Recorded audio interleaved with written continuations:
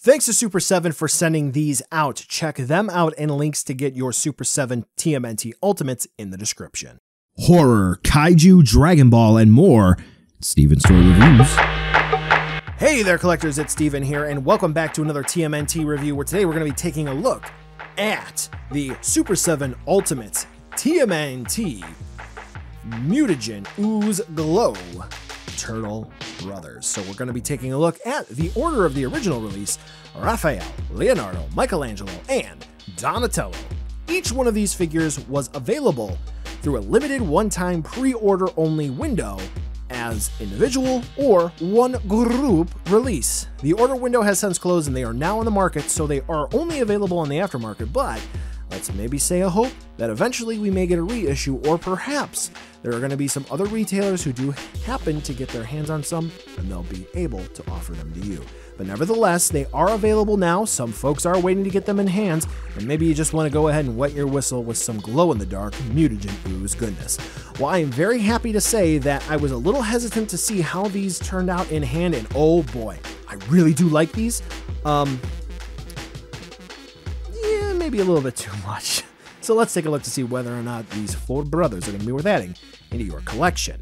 Now, let's go ahead and start with a section that I normally don't cover, and that's going to be the boxes. Why am I covering this? Because the boxes are just pretty much cool. So, Mutagen Ooze Glow, that's the idea here, and for these boxes, they basically tackle that idea. Oozy, glowy, yellow, they're neat.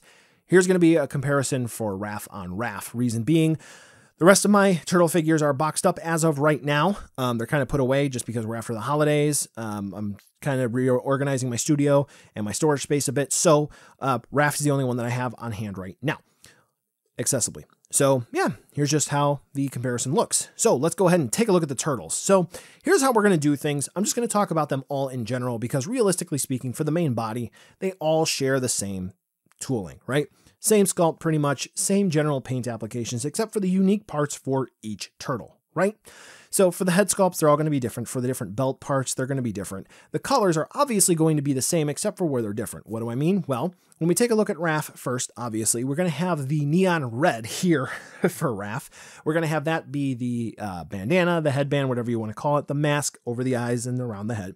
And then around the belt on the plastron that goes all the way around to the shell, on the bands, on the arms, and on the legs. That's going to be the same, obviously, for the neon blue for Leonardo, for neon orange for Mikey, and the neon purple for Donnie. And it all comes out really well with the paint application that isn't really bad whatsoever. Now, the paint is rather minimal, but let's talk about the paint apps. The eyes for all four brothers are going to be yellow, as long with the yellow nails on the hands and the feet. There's going to be yellow on the belt as well for their letters for themselves. The plastron actually does have a little bit of paint, and it's going to be selective orange spray, and it looks very nice. On the shell, we actually have three different shades of green going on. It's going to be a dark green for some of the more raised sections, then a very slightly lighter green for the sections that are going to be lower, sort of the bumps and the valleys. And then around the edge, we're going to have an even lighter green. Nice attention to detail there. Obviously, these are glow-in-the-dark figures, so they are made of translucent green plastic that glow extremely bright when the lights are turned off. So throughout the review so far, you've seen shots where they're with the lights on and then with the lights off. So very cool. I'm going to talk about the translucent plastic and actually how rigid the plastic is here in just a minute. But in terms of looks, everything is just fine and dandy. The only thing I will say is you may have noticed that when we turn the lights off, you can't really see the eyes or make any sort of difference or differentiate, I should say, between the brothers with their markings. If we could have gotten glow-in-the-dark eyes or letters on the belts, that would have been cool too. Now for articulation, this will be pretty much the same body that we know and love. They're turtles. We love the turtles. So for the neck, it's going to be on a barbell style or double axis ball joint, where we're going to have a ball joint in the head and then a ball joint in the neck down here. So we're going to be able to move the head around in a whole bunch of different directions. We can move the head up, down about that far, rock it from side to side, and spin all the way around. For here, just because of the shape of some of the different heads, that we do have. There will be some variances between the turtles, but realistically speaking, it's going to be the same. Now, for the shoulders, they are going to be on swivels and hinges. You can actually see the joints. We'll talk about that in a second because of the plastic. And they don't V-cut, but they don't necessarily go directly all the way up just because of the plastic a little bit. But they do a fine enough job. Keep in mind, going back, you are going to have the shell, so make sure you just move the arm out and you can spin all the way around. And of course, because of the hinge, our turtley guys can T-pose. We do have dedicated bicep swivels, which is great to see. And then we do have single hinge elbows, so they bend about that far. So not exactly 90 degrees, but with these pads, you can push them a little bit, so this way they have a little bit of give to them. They do also have, let me go ahead and show you, a bit of a swivel there as well, so we can get some extra micro adjustments, as I like to call them, out of that joint. Now for the wrists, for the default wrists out of the box, we do have ones with hinges that move up and down like this. Then for all the extra hands that we do have, we have hinges that allow the wrists to move in and out like so. So that's something to keep in mind. We do have some options for the hand parts. And to be clear, the ones that move up and down, those are going to be gripping hands. Now, for the torso, do we have anything up here? Well, it kind of looks like we have a bit of a joint cut here, but on the 4 that I have for glow in the dark, doesn't really want to move at all. For the waist, there is going to be a ball joint, so it does look like we want to move and groove a little bit here, so we can twist and turn right there at the hips, which is cool. Plastron is made of a softer plastic, or almost a rubber, so this way we can kind of see right down in there. Cool. For the hips, standard Super7 layout. So this way we have a swivel that allows you to kick about that far forward, that far back. And then we have hinges that kick out to the sides just like that. And then as you can see, we do have dedicated thigh swivels, which is great. So we can spin the legs around. Single hinge knees that plug in for a swivel as well. And then we do have ankle rockers. Great. All right, so let's go ahead and let's answer some questions. Joint tolerances. How bad were they for this batch of figures? Pretty much not really bad at all. For my Leonardo, this knee needed a little bit of shock oil to loosen up. And even then, that was just for my preference. For Mikey, this elbow joint needed a little bit of shock oil and a little bit of a heat treatment to get it unstuck. And then after that, it was moving just fine. And that was pretty much it. I think Donnie had a little bit of a loose shoulder joint hinge, and I needed a little bit of shock oil. But keep in mind, that was for me. That was for me. That was what I like to see to make sure that I was comfortable with my action figures. I thought overall it was fine. There weren't really that many issues, any issues at all, really. So 2 thumbs up, I would say. Yeah, that's good. Now, a big question here. We have 2 turtley boys who have weapons that they store on their back. Can they reach them? Answer, Donnie, clearly yes. How about Leo? Yes, he can. But why am I not clearly showing that? Well, the plastic for these guys really, really hard. So anytime that you're going to be putting stuff in and out of their hands, mostly this guy, that guy, and this guy, their weapons, I would advise using heat. Donnie can kind of skirt around that. So just something to keep in mind. Also, whenever you swap out any of the heads, use heat as well. I would advise heating the top of the head with a blow dryer, because if you heat down below, you'll just loosen the neck, and then good luck getting the ball joint out of the head. Very hard. You're going to need pliers and a dish rag. Now, something that I wanted to wrap up this section about, I kept talking about seeing the joints in the plastic. What does that look like? Well, translucent plastic can be fine. Can being the key word. I have bad luck with translucent plastic, and I know several others have as well. A lot of my support stands from other companies, they basically crack. Just given time, it's not a matter of if, it's a matter of when. I have a lot of other figures that just instantly joints crack. I have a couple figures where they are just translucent and they've cracked. So I'm hoping that these will hold up fine. The joints in and of themselves are not translucent, so that's good. I'm just worried about maybe the surrounding areas of any problem figures, if they are not handled correctly, that they may crack. But other than that, I mean, these are not an issue for the units that I have in hand. So far we're good. Accessories time. Let's talk about those. Accessories, and all of the turtles come with pretty much the exact same thing with respective changes to each brother. The turtles are going to come with 3 alternate sets of hands, which are going to be the changed gripping hands. They're going to come with fists and slightly splayed out hands. They're going to come with a slice of pizza, open and closed turtle communicators, a baby turtle, and they're going to come with a broken can of ooze.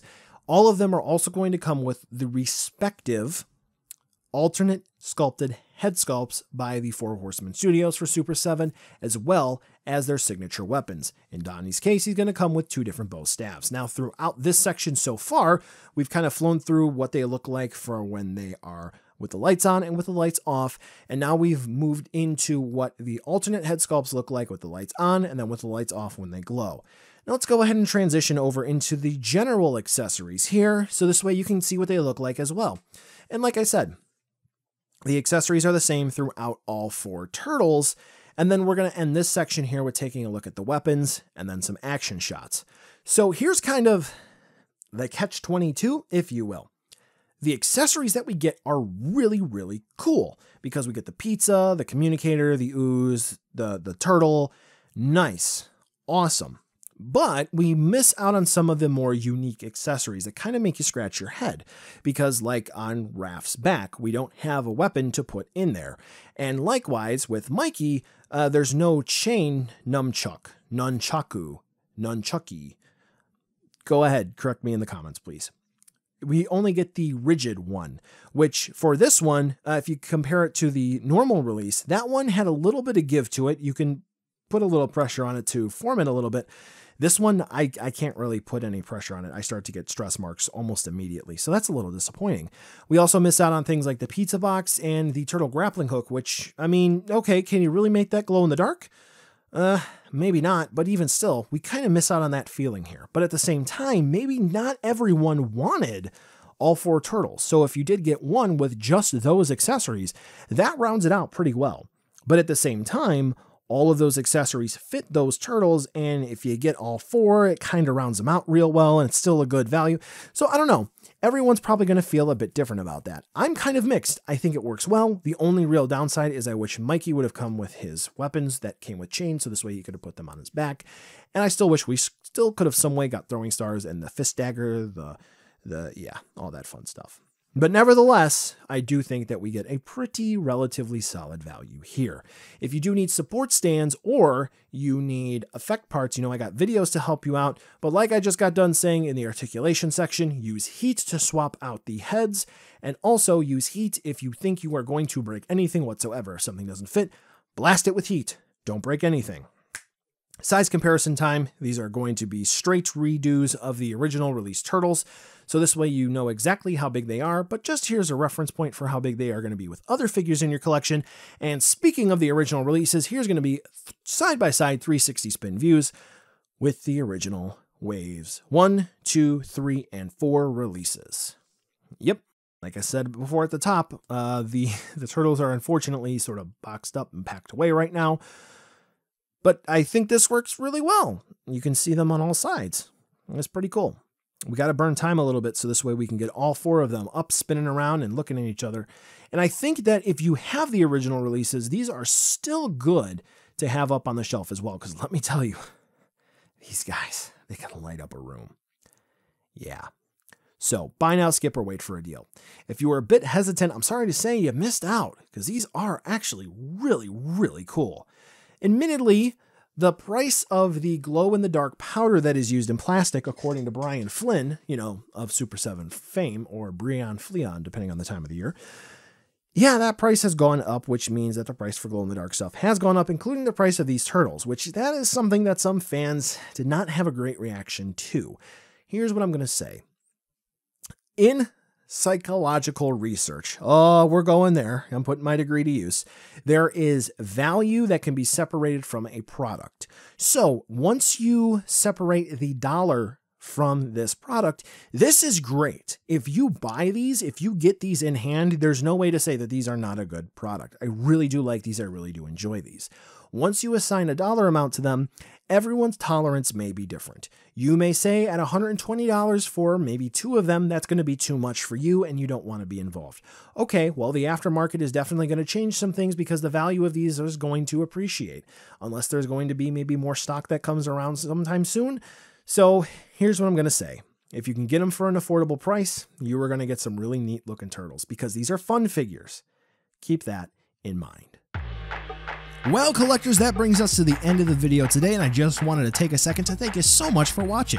Now, you've heard a lot from me. I'd like to hear a little bit from you. Drop in the comments down below whether or not you liked it, you hated it, or maybe you were somewhere in between. I also want to take an extra second here for a nice, humongous thank you to all the patrons for SDR over the last month who have really helped the channel grow into what it can be today. So to all of you, 2 big thumbs up. Thank you very much. And now the end card should be popping up, which will give you a few clickable links, like maybe to subscribe or head on over to my Patreon, or some short URLs like to my social media or to my Teespring store. There's also a video I hand selected for you, so if you want to watch another STR video, I hand selected some good content for you to watch, so definitely check out that video. Thank you again so much for watching, and I'll catch ya in the next video.